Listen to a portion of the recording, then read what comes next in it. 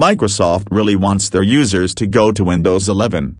Windows 11, the latest and greatest Windows version, was released back in October 2021, and ever since then, more and more PCs and laptops have been shipping with it, increasing its overall market share to about 21% as of May 2023. However, Windows 10, released 6 years prior to Windows 11, still holds 71% market share worldwide, and with Windows 10 now being in the last stages of its life, it will only receive essential security updates until October 14, 2025, which is the last day that Windows 10 will receive any fixes. After that date, it will become vastly obsolete. And then what, you may ask? Well, with Windows 11 having such high hardware requirements, and the ever-increasing amount of tracking bundled into Microsoft Windows, it's going to have a negative impact on Windows 11. But if the majority of people can afford a computer that can run Windows 11, let's not forget that there are millions of people around the world who don't even have access to basic necessities such as food and water. Windows 11 gaining popularity will be slowed down heavily, and Windows 10 will take a long time to die down in market share, and even by 2025, a lot of PCs will most definitely still be running the decade-old OS.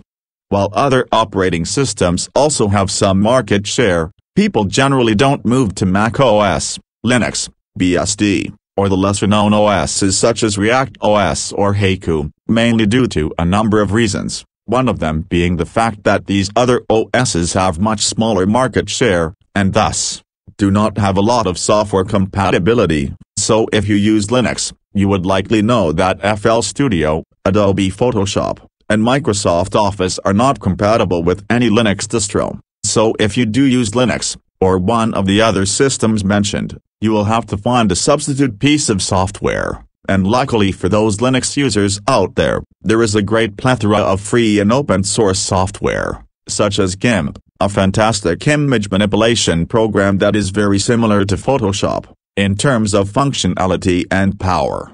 Now, back to the topic of Windows 11. We have also heard numerous rumors that Microsoft is actively developing a new version of Windows, supposedly with more artificial intelligence integrated into it, and Windows 11 recently received a feature where you can bring up a Copilot chatbot on the right side of the screen, and ask it questions, much like what you can do with ChatGPT and Google Bard.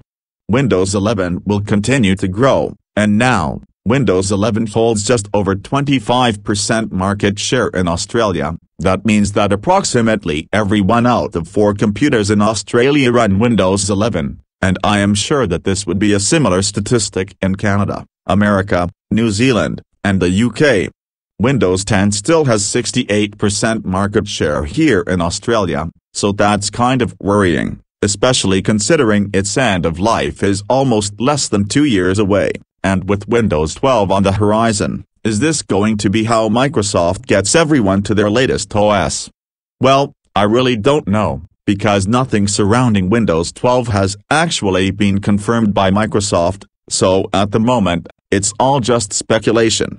What we do know is that while newer computers will continue to be purchased by consumers, a hefty chunk of older PCs and laptops will still be around, and rather than throwing them away, which would be absolutely terrible for the environment, we need to keep them in operation, or find a way to revive the older hardware. I know Linux is perfect for that sort of thing, and the only way to do so is to have the latest and greatest version of any operating system, excluding Mac OS, because Mac is Apple-specific. But if these PCs are still running Windows 10 after 2025, that will definitely bring concern to many people, especially considering that Windows is the most used OS worldwide, and also the #1 target for hackers to infect. Then comes Mac OS, Linux, Android and iOS. So if Windows 10 still has at least 50% market share in 2025, which it most likely will,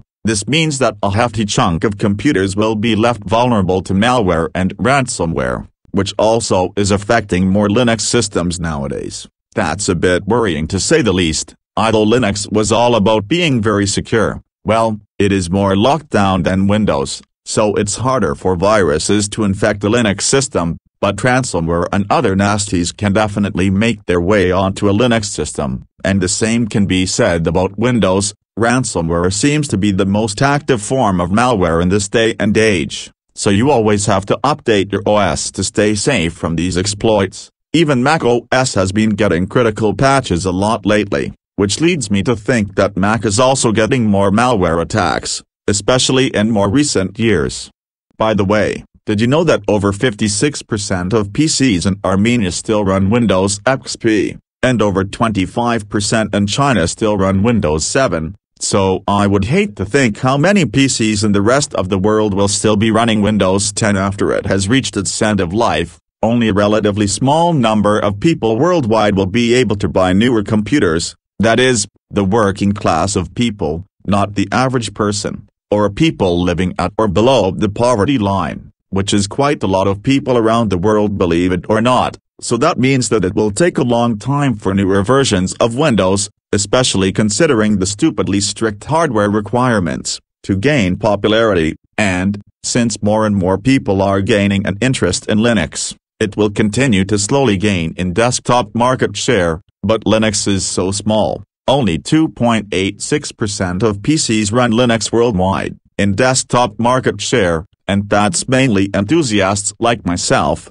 who want to run Linux as their main OS, for whatever reason, but the majority of people will often say that Linux is too hard. Let me tell you, it's not as hard as you think. You just have to get used to the way things work in Linux, and the only way to do so is to use it as your main OS, if possible, so that way, you know what Linux feels like, and you don't have to stay with Linux. If you don't like it, go back to whatever OS you were using beforehand.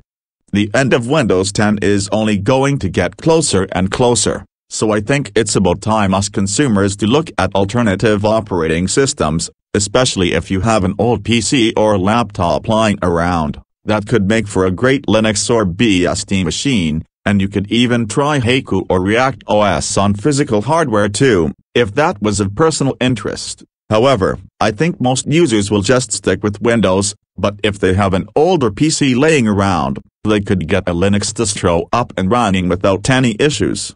Linux is my favorite OS, and I know a fair few of my viewers also like Linux, but it just will not gain the momentum or market share that Mac OS and Windows have, although I do see Linux and Chrome OS becoming more popular in years to come. Alrighty, that's it for this video, folks. Remember to like, share, and subscribe, and I'll see you in my next video. Bye for now.